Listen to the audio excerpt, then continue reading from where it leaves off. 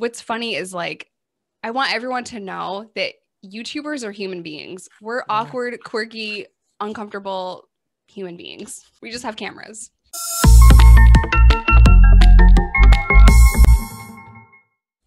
Hi guys, welcome back to our channel. Today we are so excited to have Jessica Kent back doing an interview with us. But since we've had you on the channel a couple of times, and since we've been on your channel a couple of times, I feel like there's not much that your subscribers and our subscribers, which we have a lot of the same subscribers, let's be real, don't already know. So we came up with a list of really juicy questions that we think you've never shared on YouTube. So I'm so excited. Okay, First good. of all, thank you for having me. Of Thank you for course. watching me fight with YouTube equipment for 20 minutes to get this on. Like, y'all don't know, behind the scenes is so hard. So I've got microphones and lights. I've smashed a light before this. I'm a train wreck. They're very patient. Same here. Look at us. Like, let's address the elephant in the room with the shared headphones going on, because all of our YouTube equipment is in New Jersey and we're in Las Vegas right now, but we make do with what we have. Yes, we do. And I also have to send you a microphone. Remind me of these things. You want to shoot? Well, the great thing is we're still here. We're figuring out a way how to make it work. And even despite all those challenges, I guess the great first question would be, what's the one thing that no matter what's going on, no matter how crazy or hectic or challenging things get, what's the one thing that always makes you laugh? Oh my gosh. My own craziness probably, but that's a close second with Reese, because it's funny. He's the most lucky person in the world. And I am the complete opposite of that. So like, we'll just be walking down the street. I'll fall, break my toe, right? We're walking down the street. Reese falls and finds a bag of money. So he's super lucky. And I'm not. And it used to make me very mad that I was clumsy or just weird and awkward. And now I think it's hilarious. Like, I just have to laugh at myself. And I feel like humor and being lighthearted about my own quirks has gotten me really far. Because I used to be so frustrated and outcasted and weird, and like no one wanted to talk to me or hang out with me. And now I think that's great. Please don't come over. Like, I'm so good on my own. I know that I'm weird. I know that I'm going to knock something over at lunch and everyone's going to be pissed. And I think it's hilarious now. So you really just have to laugh at yourself. I think especially when you first get out of prison, or you're dealing with sobriety, or any of the challenges that I've personally faced, I've gone into it with humor and, finding a way to make other people around me laugh. I love that too, because I don't know. I feel like humor is the best medicine. I know that sounds super cheesy and cliche, but I think it's true. I don't think it's cheesy or cliche at all. Honestly, I think it's a huge sign of maturity when you can laugh at yourself and your stupid quirks versus getting so insecure and trying to play them off and make up stupid excuses about them. Just get everybody else to laugh with you. Yes. Yeah. We're all weird. Just Exactly. Exactly. So what's one of your hidden talents? Oh my gosh. They did not brief me on these questions, by the way. Hidden talent. I probably shouldn't say like violence. That's a horrible talent.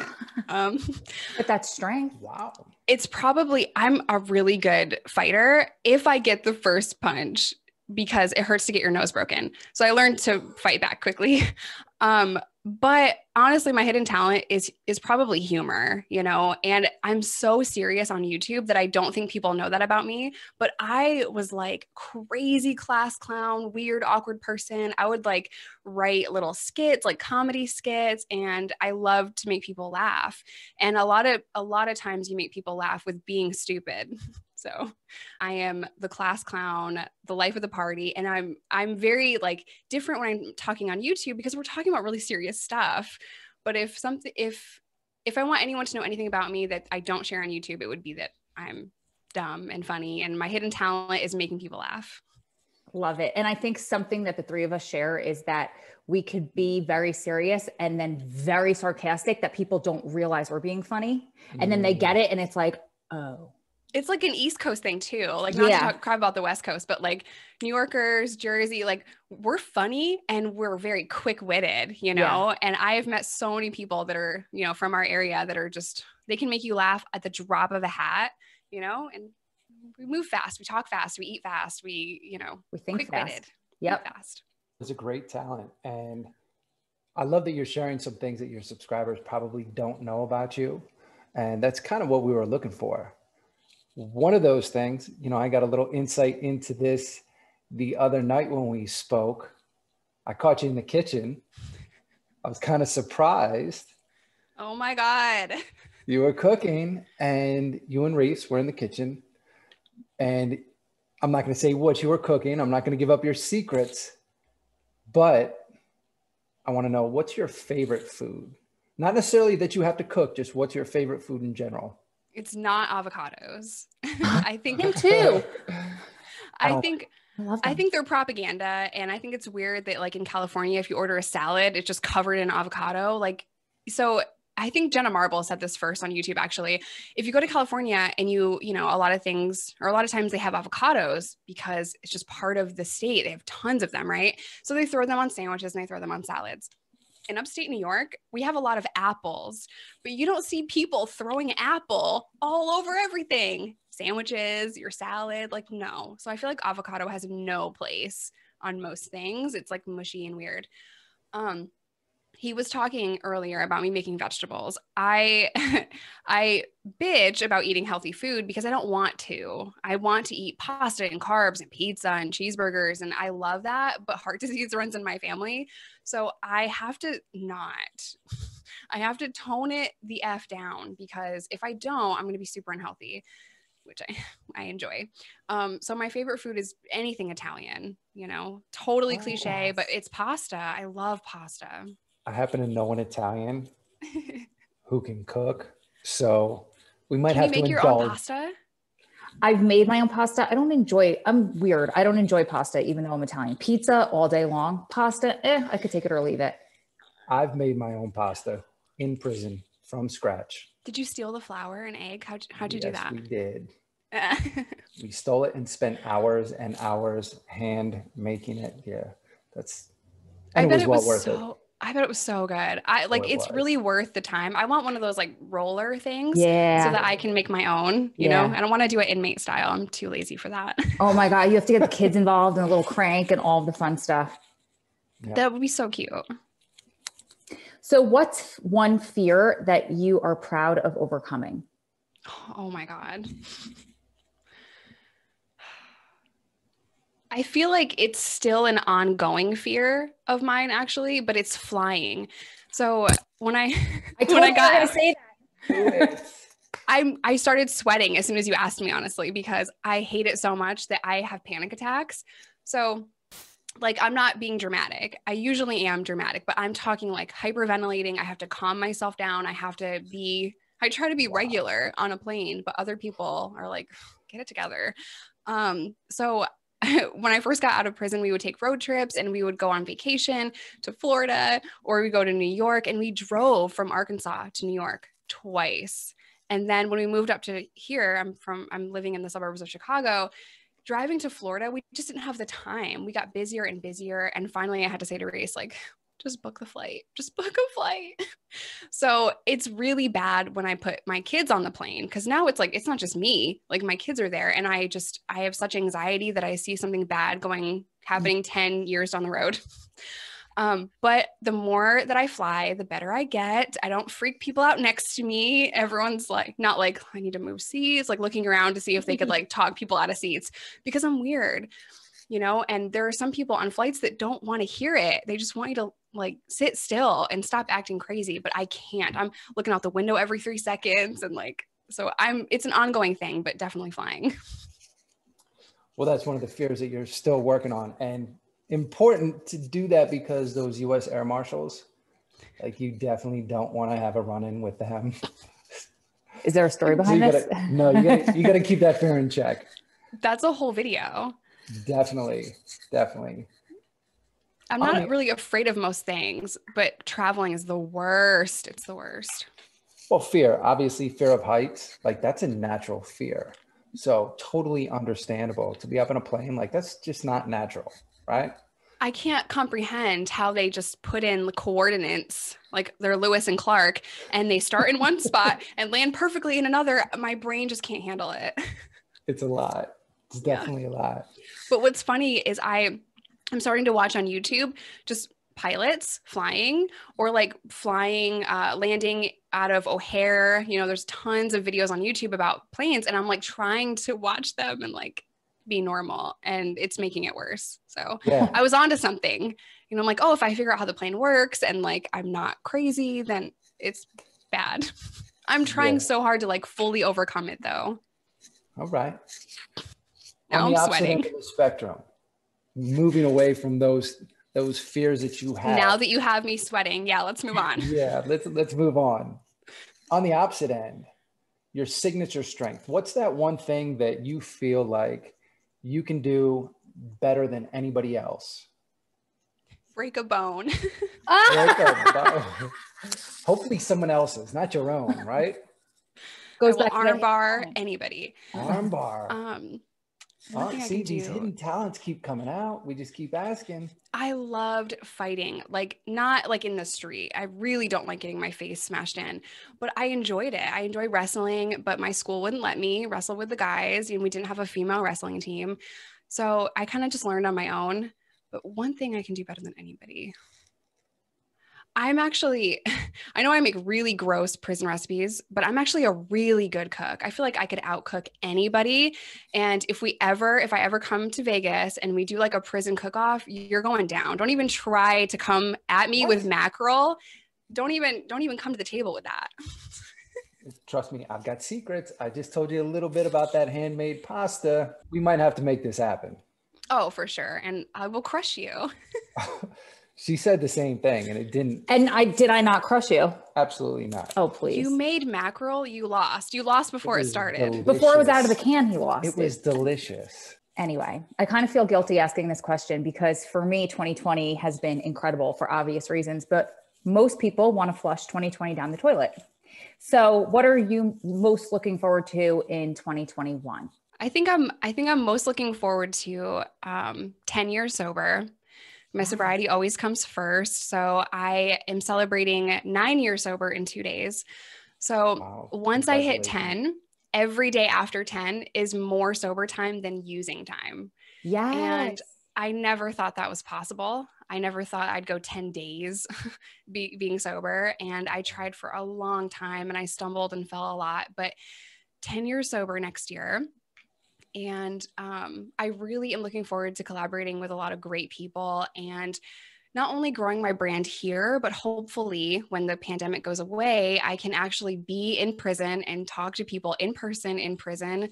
You know, there are a few things that might lead me there right now, but without a shadow of a doubt, getting in front of inmates is like my number one goal. So I'm hoping that somehow that manifests next year.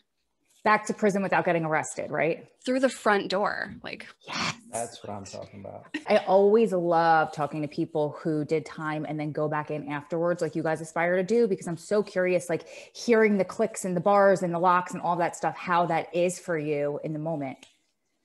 Well, there isn't really bars, but like radios and keys and those things I feel like might trigger me a little bit. But at the same time, I'm not there to talk to the correctional officers. I'm there for the people. I'm there for the inmates. And I feel like if I had somebody that I could have related to in prison, maybe my time would have been different. If they know, like, I was here, I did time just like you, I had a baby here. If I could do it, you can do it. You know, we constantly see people coming in and out. I was always a short timer and still I saw people get released and come right back. It's like, come on, man, like try harder. I know it's hard, but try harder. And that was always really defeating my mentality. You know, I always had self-doubt when I saw other people come back right away. So yeah, top priority is to get in there so they can see like, you can do this too, because I did it and I am not special. That's pretty cool because tomorrow I'm actually getting to do that for the first time. Stop. Oh, I'm so excited. Where? In Vegas? In Vegas. I'm going to be part of a training that is going to be for people they've just been released. So they're coming into the headquarters downtown. We're going to do a training with them, but we're also going to do it virtually via Zoom with those in Casa Grande, which is the inside component. So yeah, super excited about that. Well, that's why you need to be out here. We need you to be a part of this. You have to get on a plane to get there though. Now I'm sweating again. What else you got? This one's easy. If you could have any superpower, what would it be and why? I feel like the old me would be like invisibility. Yes. So I could be invisible. But you know, Raven from the Marvel thing, she turns into whoever she wants. I would be Raven. Ooh. And who's the first She's person awesome. that you would turn into? Good question. Oh my gosh. I mean, that depends. You know, it depends on like where I'm going, what I'm doing. You could be anybody. I'm not breaking the law or anything, I swear. I feel like I'd want to be like a really big person just for once, just one time, be a big person because I'm so little. I'd want to be Reese just for one day. Nice. But I'd be like mean, you know, like, oh, there's a toll in the hallway. It's a Family Guy episode where Stewie has muscles. He's like, oh, there's a toll. Sorry, can't get through. There's a toll in the hole now. $10. What can I? When you were a little girl, what did you want to grow up and be? Or who did you aspire to be like? That's a good question. I didn't aspire to be a drug addict. I didn't aspire to be a criminal, but I always rooted for the bad guys in the movies. And I did want to be a journalist. That was my first career goal, probably because I watched way too much Gilmore Girls, but I wanted to be an unembedded journalist with the soldiers in Iraq. So that means that when you go over there, you're not with them under their protection and under their umbrella, but you're on your own. And I remember being really young wanting to do that, specifically an unembedded journalist because of the psychology behind it. When you're hanging out with people and you're becoming friends with people, it's difficult to write objectively, you know? So I really wanted to take on that risk and be an unembedded journalist. What a great goal for a little kid. Yeah. A 12-year-old. Yeah. So what's so funny is I had at our school library, I would just be reading all these papers, you know, the New York Times, Washington Post, and I'd had them out on these like tables. One would call them day room tables, right? And I just had them all over. And I was just that super nerd reading the papers. And I saw a Muslim woman that voted for the first time. And I remember this article so clearly. Her finger was purple because they dipped their hand in purple. And I read the article and I was so excited that she got to vote. And I really just wanted to be over there. And then fast forward years later, I'm doing the same thing with legal books in a New York County jail, books all over the day room studying. Like I've always been so analytical, like a super nerd that will study and study and study until my head falls off. Cool. Very cool. Kind of with that studying, imagine if we could kind of fast forward that. If we were to take you Matrix style, plug in, and we could download any sort of education or skill, and you could just have it instantaneously, what would that program be? You know the movie Limitless? Yes. Like I just want to be that guy, you know, Yes. Limitless. Everything. And yeah. And what's funny, if you downloaded the files in my brain, it's a big bag of weird up there. Like it's full of like psychology knowledge that's super useful and trivia that makes no sense and like MMA fights and like it's a big bag of weird. No, that's cool. All right. So it's the whole mix. You would do. I want to do things fast, efficiently, not get tired, not be drowsy. Like I want to be like the guy from Limitless and like, you know, he was kind of like Good Will Hunting. Yes.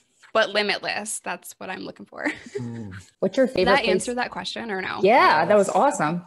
What's your favorite place to visit? Florida. It's just, I love the beach. I love it so much. If it's local, then I love going to the Riverwalk downtown Chicago. But for like vacation, because I can't leave the country yet, it's definitely Florida. Okay. So since you can't leave the country, what's the one place that you haven't visited yet that you really, really want to visit? All of the places. All of them? I want to go to Canada just because they said I can't and it pisses me off. So I'm like, just let me in. Like, it's right there, bro. Like and a lot of my subscribers are in Canada. So I'm like, please just let me go there. It's ridiculous. We're neighbors. When are you going there? I don't know. If I can get there on a work thing, like a work visa, maybe they'll let me in. So I just have to keep hope. But since I'm like 25% Italian, I thought it was way more Italian than that. I just tested my DNA. I do want to go to Italy. Cool. Top of the list. So Italy's probably first and then Canada just because they said no and that's stupid. It's so funny you say that because Adam's PO stopped by the other day and she was like, listen, if you want to leave the state, I need this many days. And if you want to leave the country, I need this many days. And I wanted to throw a temper tantrum because we couldn't leave the country. Not that we have any plans to go anywhere. Hello, coronavirus. But I'm like, man, what about our trip to Italy that we've never even planned or talked about? But it's hysterical because, you know, they say you can't do something. Of course, it's the first thing you want to do. Absolutely. Yeah, my friend Matt, he's actually working on getting all of his felonies removed from all of the states he's been to. He traveled for 17 years on a sales crew, so he's accrued some charges across the land, and it's a process. And he's actually won in a couple of states, and he's working to be, you know, have his rights fully restored. But he's left the country, and I'm like, how did you do that? You know, so if he did it, I can do it. So I definitely have to start applying for that. I do know that because I'm on a suspended sentence still, and I have exposure time, and I'm not like a first-time felon, I feel like it's going to be a little bit harder. But, you know, just the project for me, make it really difficult, put a million obstacles in my way, and I'll figure out a way to get it done. Absolutely. Nice. If you could have any job, what would it be? Well, I'm 31 now, so I don't feel like this applies. But honestly, I love the job that I'm doing. I love being on YouTube. I love sharing my story. It's really something that I'm excited to do. You know, I wake up every morning excited to either film a video or work on a video or talk about a video or plan out a video. I love that so much. But if I could have any job in the world, I'd probably be a governor because they're pretty badass. You could pardon people. I have ulterior motives. So you could pardon people. And I feel like a lot of people need to be pardoned. That's a good one.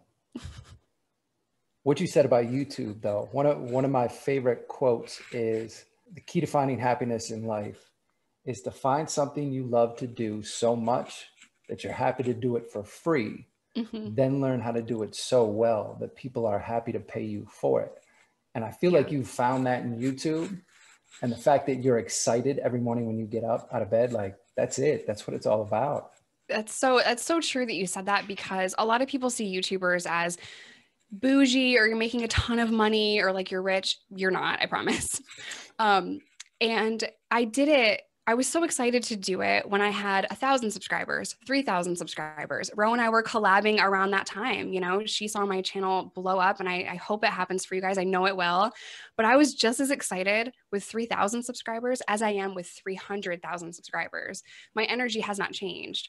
And I was making nothing at 3,000 subscribers, you know, and that's just how I know. Money is great, but it's not the reason. It's not my why. And I feel like money can't be my why, because money was so important to me back then, back in the day when I would sell drugs. Money was my why, and I was freaking miserable. So when I chased after money and money alone, things that come with money, when I bought my friends, because I totally did, and that pretty boy I had 10 years ago, I was so miserable. You know, I felt like it was soul sucking. And there were times where I had tons of money, way more money than I have now, and I was miserable. So I firmly believe that you need to find what you love first, and the money will follow, you know, if you're smart enough about it. It's so funny because I knew you were going to say YouTube. I told Adam last night because the way you talk about it, and we feel the same way about getting up and making those videos and editing those videos and all of that stuff. And we'll get there eventually. You kind of answered a couple of our questions prior to us even asking them, and that kind of just happened. So do you want to ask the next one? Yeah, because you mentioned what your why was, and finding that, or thinking before, you know, what your motivation, that it was solely money. And so at this stage of your life, what is that key motivation?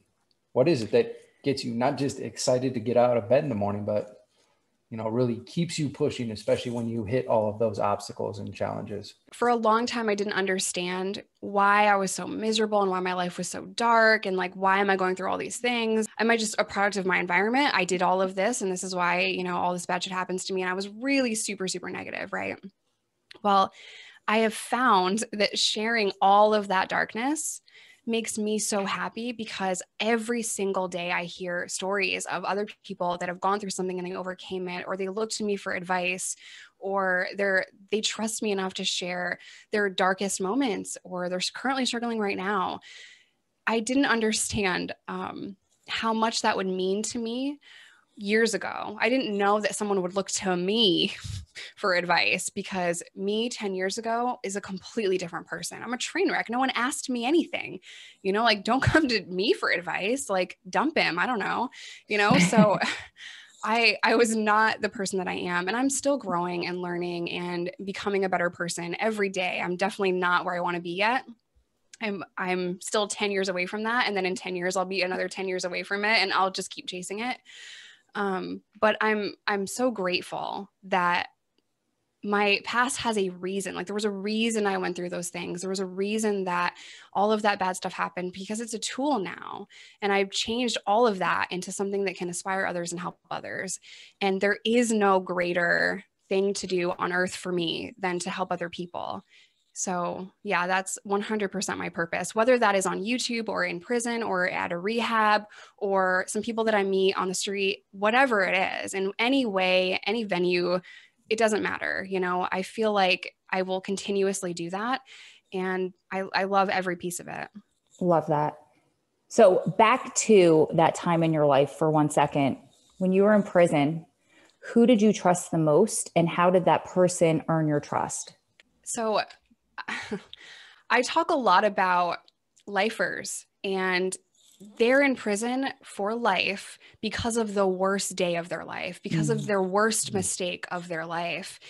And when you go to jail and you go to prison and you meet these people, you have to separate the worst day of that person's life from who they are today. And I think a lot of people on the internet don't understand that. But I was friends with murderers, which is horrible to say. Like, you wouldn't say that in this free world, but I have met some people that forever changed my life because of what they went through, and I didn't trust anybody, not a single soul. I wouldn't tell anyone my life story in prison. I wouldn't open up or share. I'm not even like an onion. You can't even peel me at all. I'm like an apple. Well, I guess you can peel an apple. I don't know, but you could not get at me. Like, there was no, I'm going to break down and share my story with you. Even in my most frustrated moments, I internalized a lot of things. But at the end, I met this woman who is strong and fierce and exactly like me, in that she was very closed off. And there wasn't a lot of talking to her. We avoided each other for a long time because I walked in her cell and I'm like, oh, fuck, it's a lifer. Like, she's going to have rules and she's not going to like how I put my stuff. Like, it's her home. Are you laughing? So, because it's true. He knows it's true. You have rules in a lifer cell and you have to be respectful of their house. And I am clean. I'm a Virgo, whatever. But I already know that, like, she's going to come at me and tell me what I can and can't do in her home. And I'm going to have an issue with it because it's prison. Like, you're not going to tell me anything.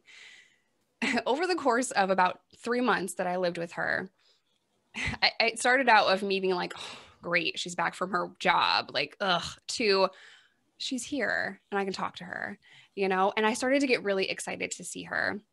And at the end, I grew on her, but I feel like even if you went and asked her today if she liked me, she'd probably be like, oh, she was so stubborn and so difficult. But, I could tell that, like, she really started to like me and I started to love and respect her. She opened up and shared her life with me. And a conversation that we had stays with me now to this day. And that was years ago. But she told me that I'm one mistake away from living with her forever. You don't want to brush your teeth and spit in the toilet. Maybe stop selling dope. Like, you don't want to follow these rules, these prison rules. You don't want to spend the rest of your life with me. Get the hell out of what you're doing. I'm here because of a drug deal gone bad. And I shot that man and he died. And that is why I'm here. You think that can't happen to you? You're running around 100 pounds with drugs and guns. Are you insane? Like, what do you think is going to happen to you? Are you going to pull the trigger if someone tries to rob you? And I thought about it for a second and I thought, I might, I don't know. I'm not in that situation. And just that hesitation, like, made me realize, like, it really was that easy. It's that easy when you're running around in the street, acting a fool, like I was acting, to spend the rest of your life in prison. And it stayed with me forever. And I trusted her and I told her certain things, and no one believed in me until that point. No one thought that I, could get out of prison and stay out of prison and get my daughter. but she did. She told me that I could do that. You know, if you're this tough and this stubborn in prison, be that tough and stubborn about staying out of prison, you know, and I will forever remember every conversation I had with her. I love that. And that is so relatable to us. And I only laughed earlier because I'm currently living in a life for sale. I know. Just kidding. God. Oh, I'm kidding. thankfully our They grow on you. Thankfully our cell is more than just one room, more than just the bathroom. Because if we had to compete over the bathroom, she'd win. That's reality. And she should. Absolutely. Lifers grow on you though. Yes. Yeah, they do. They do. I heard you say earlier that, you know, you have in your mind where you want to be 10 years from now.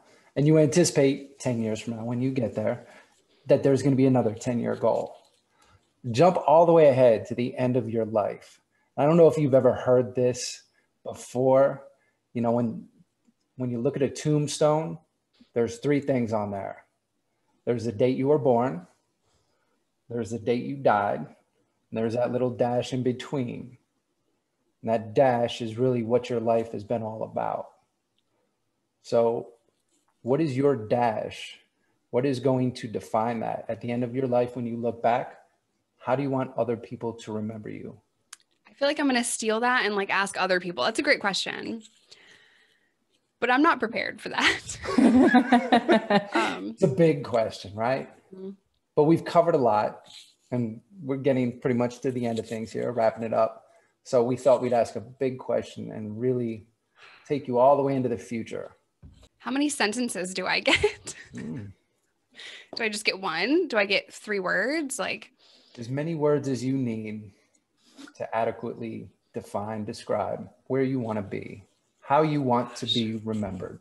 I really just want to be remembered as I'm not my worst mistake. You know, and I think for a long time, I believed that that's all I was. You know, I'm just a drug addict. I'm just a drug dealer. I'm just this, I'm just that. So I'm so much more than my worst day. And I want it to be something along those lines because I'm sure I have plenty of more mistakes to make. Can't wait to get there. But, you know, I think a lot of people, I don't know if I'm like speaking for everyone, but a lot of people, they want to seem as though their life is perfect. We get the highlight reel on Facebook and everyone's posting their best day or like, that's not life, man. That's not life. I am an awkward, mistake-ridden weirdo that knocks things over and I'm clumsy. And either I want my headstone to be something hilarious or I want it to say, you know, that I'm not my worst mistake. Love that. I think that could speak to so many people because every single one of us had made really bad mistakes. Some of us got caught and did time for them and others of us did not, but none of us are as bad as our worst mistake. I love that answer. What are you most proud of accomplishing in your life? It's my kids above all else. Like I'm a mother first before anything else. And I'm so proud of my kids. And I know that's like super cheesy, but like they are amazing kids. We actually just had a date night and overnight, which was like, that's rare. It never happens. And I'm like worried, like, oh, I hope the kids were okay. Like, hope they were good. And I get back and my friend is like, your kids are freaking angels. Like, how did that even happen? And I'm like, they're not for me. I don't know, bro. But you guys said the same thing. They're so sweet. They're so polite. And I'm just so proud of them. They're so kind. Micah helps anyone that she can. It's COVID time, but I would see her daily. If a little kid fell on a playground, she would rush over and try to help them. You know, like she is so kind and genuine. And those are the things I want to instill in my kids. So I'm most proud of them. Riley's a little mean. So we're working on that one, but I'm so proud of them. And I know you're so humble and I've told you this before plenty of times, but you are such a good mother and their personalities and how they are, that is 100% a reflection on you and how you are with them and all of the work that you've poured into them for so many years. So you should be really proud of yourself. It's so hard as a mom to be proud of anything that you do because it's like, we're just born with like mom shame. Like we shame ourselves. It's ridiculous. And then everyone on the internet wants to shame you on top of it. So oh my gosh. My kid has purple hair. The comments that I've gotten over purple hair, like, bro, life's too short for boring hair. Chill. Yeah. But yeah, I thank you so much for that. And they're just such good little kids. So I can't wait to see what they do with their lives, but I also want them to stay babies. So Daughters are awesome and totally reinforced that I would like daughters as well. tough guys always get daughters. It's going to be a girl if you have a baby. Well, we're True. shooting for twins. Twins. It's going to be twins. A Twins boy and a is girl. loud. Well, That's you know, hard. Twins is no sleep. that's our next big challenge. I mean, I hope you have twins. I hope. And I can't wait to meet them. One is like 1, 2 is like 20. So You might get one in the mail. Just you be prepared. it's fine. I won't even notice. It'll be fine. To wrap things up, you gave us a lot of insights that I don't think many of your subscribers, hopefully they learn some new things about you. I know I appreciate how much that you shared with us. Looking ahead, whether it's the end of this year, 2021, what's the next big thing that you're working on that we don't know about just yet? So I'll give you a couple. Everyone knows, well, everyone should know about my autobiography. I am crushing it with that now because I finally hired an editor to take a little bit of the stress off of me. Nice. So I'm working on my autobiography, but I'm also working on getting a gig to be a consultant for something very big. And they want to use, my experience for this big project that I can't say, and I have to be super weird about it. And I'm hoping that I get it because I feel like I'm perfect for this thing that I want so desperately to tell you guys, but it's very exciting. That might get me to Canada, but if I get it, I can't wait to share it with everybody. I had a really good talk with the person that is doing the hiring for this consulting thing. I can't share with you. And I can usually read if I'm a good fit for like this team or like these people, or if it's uncomfortable, or if I'm like, this project does not sound like me at all. This is made for me. I feel like I have to have it. So I'm hoping that I land this gig. I recently reached out to Dopey Podcast, and I have an episode on Dopey Podcast. It's so good because I'm in it. Kidding. His whole podcast is great. He asked amazing questions. So the interview is so good because he is so good. But I am going to be on something he calls DopeyCon, where it's a virtual meeting thing where everyone that's been on Dopey or everyone that can participate shows up online, and we share our crazy stories. And I'm so looking forward to that. Jamie Lee Curtis may or may not be there because she did appear on an episode of Dopey. A lot of great people share their addiction and recovery stories over there. So if you are not listening to the Dopey podcast, you should be. It's amazing because it's raw and it's real. It's just real people sharing their struggles. Jake Osborne appears on Dopey. Gregory Gourdet from Top Chef, who is amazing, my favorite person. I love Top Chef, by the way. He appears on Dopey as well and shares his addiction and recovery story. So it's amazing. And I'm just honored to be part of that. So I can't wait for DopeyCon. It's going to be in like the middle of November, I think. So definitely stay tuned for that. Oh, that's so exciting. I can't wait to listen to it. Is there anything else you want to add before we get going? No, thank you for having me. And I can't wait to come to Vegas. Hopefully it's not that long of a flight. And hopefully from there, I can talk to some inmates. So we've got a lot of exciting things happening. We're going to get you inside while you're here. I think that's it. Thank you so much for hanging out with us and spending this time with us. Well, thank you so much for having me. And I hope everyone enjoyed all of the weird things that we talked about. What's funny is like, I want everyone to know that YouTubers are human beings. We're awkward, quirky, uncomfortable human beings. So we just have cameras.